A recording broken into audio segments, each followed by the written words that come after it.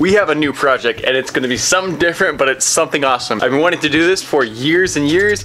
We have the opportunity. It's Japanese, it's all-wheel drive, it's a 6-cylinder. It's not what you're expecting.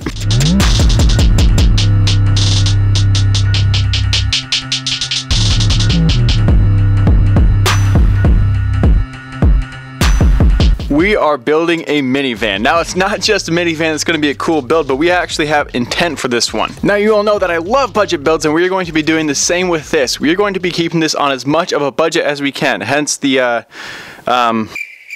it's missing a couple parts. So at the end of each episode, I'll be putting up a total cost for how much we have spent on the van in total, so that way you know how much you could spend yourself. Now we're going to be doing a bunch of this. We're going to be lifting it. We're going to be converting the inside to be a camper. We're going to change parts of the outside, modify it, new tires, all sorts of special stuff. It is going to be absolutely intense. Now of course, the first thing we need to do is we need to start it up to make sure everything runs well, but I don't want to do that. I want to wash it. So we're going to wash it first, just because I like a shiny car. I think we're going to get a little water on the inside, but it is what it is.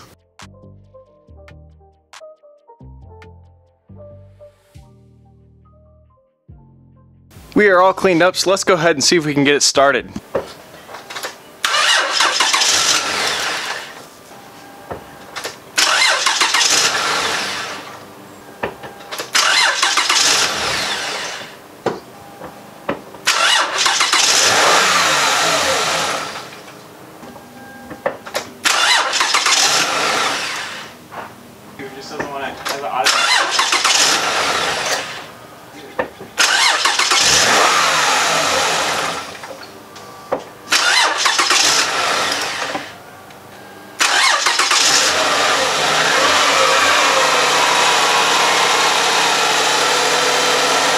This is working so well. The engine runs great, no ticking, a slight little pulley or belt wobble, or not wobble, but little squeak from the left-hand side when you turn the AC on, which the AC works, which is fantastic. The only main issue is this is part of the frame here, which this, and this can all really be replaced. It's about $200 for a whole front sub-radiator frame, essentially, replacement, and none of the actual frame was hit. When you come to the inside, things are nice just as well. Inside the car, there's not a single check engine light, and I ran the codes as well, and not a single code popping up at all. This car is like near perfect condition. Sunroof opens. The car even has a backup camera. Look at that! This is so cool! Oh, I know what you're thinking now. You should buy a super hat. We should also drive this minivan off-road. I'm gonna go drive it around our backyard now. This is gonna be fun. All right, here we go. Oh, I can't see through the windshield much at all. But it's okay. This thing is all-wheel drive.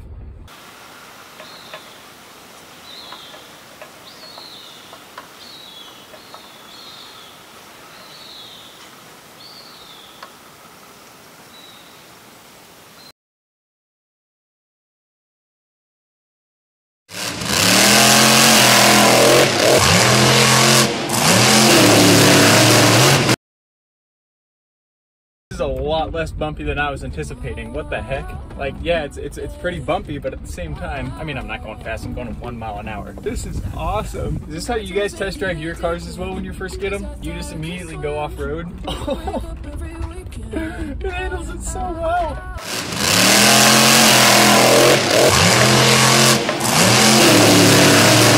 Oh man, this thing is so cool. Oh, it handled so well off-road. Like, genuinely, I'm surprised how smooth it was. It's just quiet inside. You feel the bumps, obviously, but not that much. Now, in comparison, I'm comparing this to my mom's minivan, where you could feel like every bump you hit.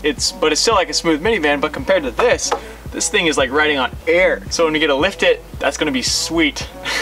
That's right, 3.5 inches up plus bigger tires. This thing is gonna be phenomenal. So big plans for this. If you guys actually want to see what the concept's going to look like, I'm gonna hop on Monday evening around Monday mid-afternoon around 2 o'clock. I'm gonna be live streaming my actual Photoshop process of this in order to get this to have a concept of what we want it to look like. But we'll see how this goes. First things first, we need to fix it and then move forward. So this is gonna be exciting. This has been a project I've wanted to do for a while. We still have the Supra, still have the Miata, all those other cars are still around, and we're still going to be doing work on them. So if you guys came here because of the Supra, don't worry, that's still getting stuff done. I just wanted to get it to a stopping point, but we still have like diffuser, engine work, all sorts of things to come in the future for that. So we got a project, we got about a month and a half to get it done. Buy a Supra head. That'll help me get this project done a lot quicker. Thank you guys so much. Like and subscribe. I'll see you next time. Actually, I'll see you Monday.